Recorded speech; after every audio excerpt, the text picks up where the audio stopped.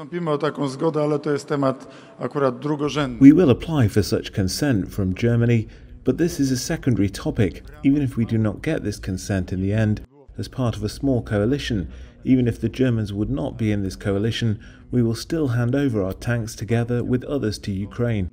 The condition for us at the moment is to build at least such a small coalition of states, and on this issue, together with President Duda and the Deputy Prime Minister, we are contacting our partners in Western Europe. Kontaktujemy się z naszymi partnerami w Europie Zachodniej. Cały czas naciskamy na rząd. We are constantly pressing the government in Berlin to make them share their Leopards.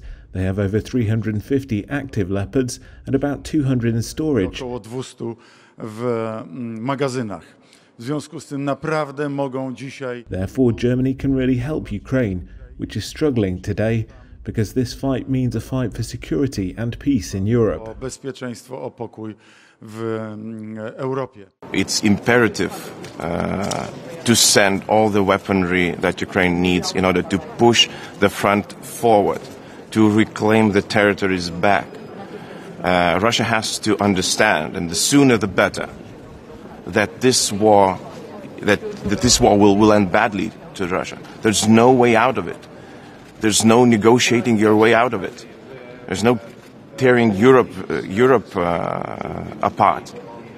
There's only losing. That what they start is a losing war, and they will lose.